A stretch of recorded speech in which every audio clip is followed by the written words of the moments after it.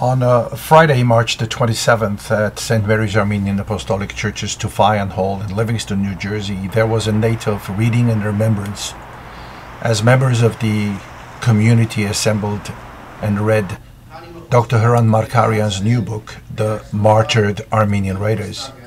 Herand Markarian, pastor of St. Mary's Armenian Church, gave a grand welcome to guest speaker Dr. Markarian, highlighting the playwright's numerous achievements and noting his record for writing and directing the largest number of Armenian plays in the diaspora, as well as presenting them in off-Broadway productions.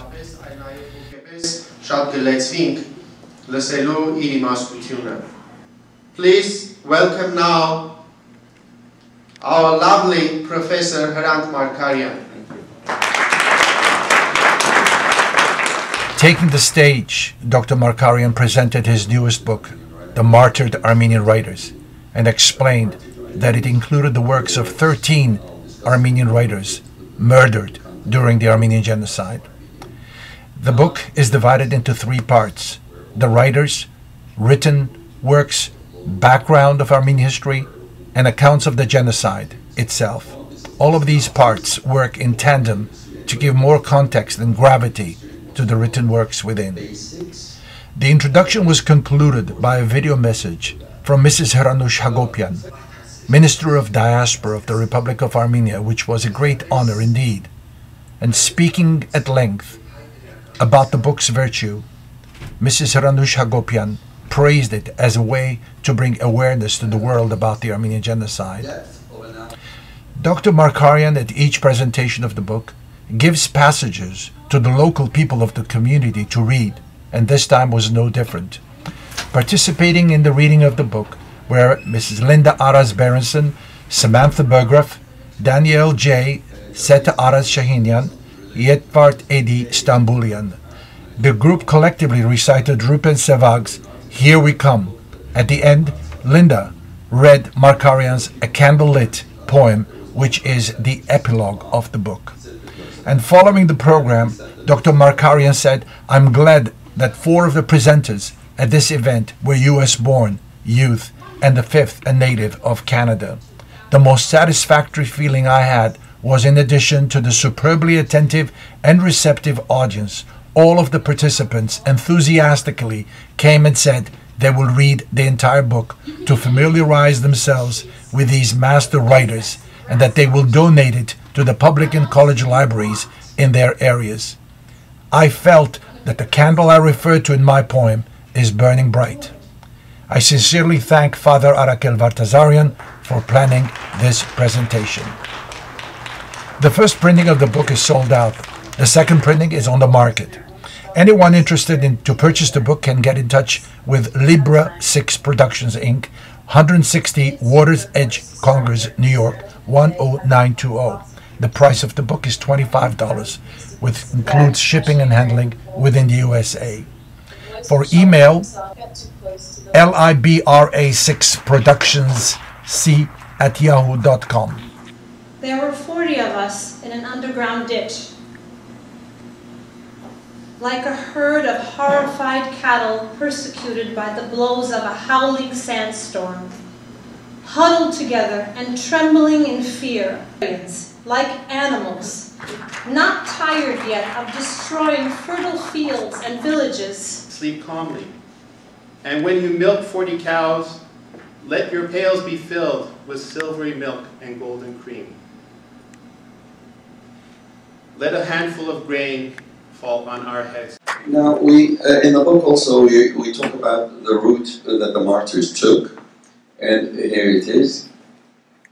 They started out, the 253 of them, on April 23rd, even sometimes before that. They started out in Istanbul or Constantinople. They were taken to Nicomedia or Izmit, from Izmit to Bilecik, from Bilecik to Eskişehir. From Eskişehir, they were divided into 2 groups. One group was taken to Ayash, where the majority of the prisoners were, and the second group were taken to Chamri, where Tanya Barujan, Rupen Sevak, and the rest were there. Now, when we show this like to others, this is not only, then we talk about 253 of them, but in actuality, multiply that, take all the dots, connect the dots, and you'll get 1.5 million Armenians massacred. And some people don't call it genocide. They were taken to the sea, dumped in Black Sea, some taken to the Mediterranean, and others were taken to the desert of Deir Zor. Now in Deir Zor, this is what Deir Zor looks like in the summertime, in August. You can imagine how these people walked through. You can imagine what the nation looked like after that. You can imagine what the land was. It was barren. So what we did, we lamented. We lamented for our deaths. We prayed, we beseeched God for help. We immortalized them by building the Tzeder Nagapert. We bowed our heads to the dead. But we felt that there was a flame. Their spirits never died, in actuality. I mean, they were there. They were there because even Varujan, Daniel Varujan, one of the last poems that he wrote, he talked about the rise of the Crimson Dawn. He actually saw the future generations coming, you people who lived on after the genocide. And the other poet, the youngest of them, Ruben Sevak, who died at the age of 31, he too saw that. He too saw the hope and the belief in the future, because that's what we are. We survived the genocide, and they looked up and they saw that all the generations are going to come. The new generations are going to come, and here they come. The massacre.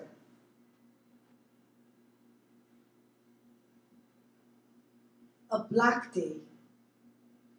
That day, all the stars dripped poison. Lament. Lament, you unhappy mothers and brides in misery. Abandon your laments to the stars and lament the slaughtered dawns of this gloomy land. Let your eyes dry by weeping on the fallen thousands. This is the last cry. Let your tormented femininity be crushed in its weakness. One more sigh. One more teardrop. It is the last one. This is the end. Because I see new beginnings in your wombs. New children will be born. In their obscurity, they will shape the path for the lions of tomorrow. Their eyes, smaller than yours, will look up to the flood of brighter rays of the stars. Embracing the essence of existence, they wander and grow in the ruins of a future heritage.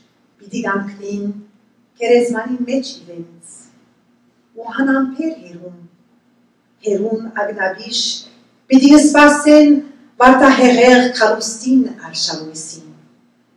Arshaluisime, Vorun Havadatsek ins Mairer, yes, Vot Matzaine Garnem. Aha, mit Bukan. Aha, mit Bukan. Aha, mit Bukan. Aha, mit Bukan. Aha, mit Bukan.